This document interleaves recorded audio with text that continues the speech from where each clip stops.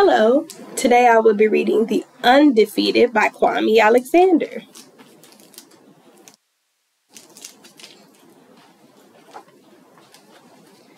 This is for the unforgettable, the swift, and the sweet, the ones who hurdled history and opened a world of possible,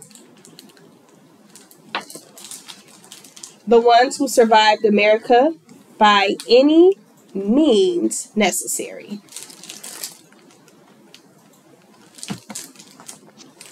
and the ones who did it. This is for the undeniable, the ones who scored with chains and faith in one hand and chains in another.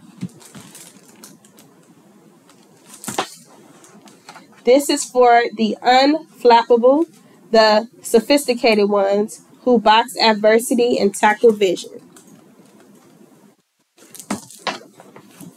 who shine their lights for the world to see and don't stop till the break of dawn. This is for the unafraid, the auto-conscious ones who carried the red, white, and weary blue on the battlefield to save an imperfect union.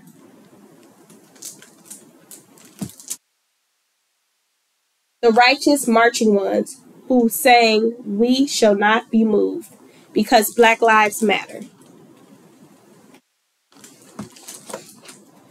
This is for the unspeakable. This is for the unspeakable.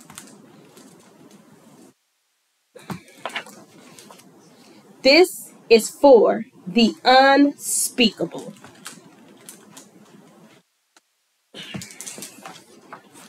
This is for the unlimited, unstoppable ones, the dreamers and the doers who swam across the big sea of our imagination and showed us the majestic shores of the promised land.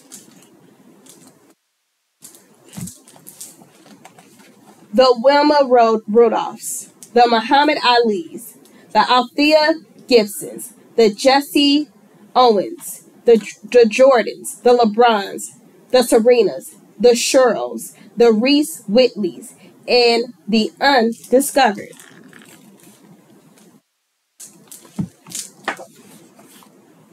This is for the unbelievable, the we real cool ones. This is for the unbending, the black as the night is beautiful ones. This is for the underdogs and the uncertain, the unspoken, but no longer untitled.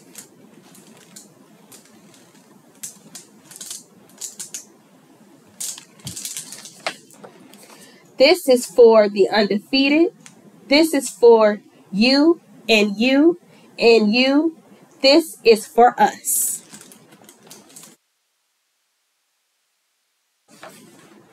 The end.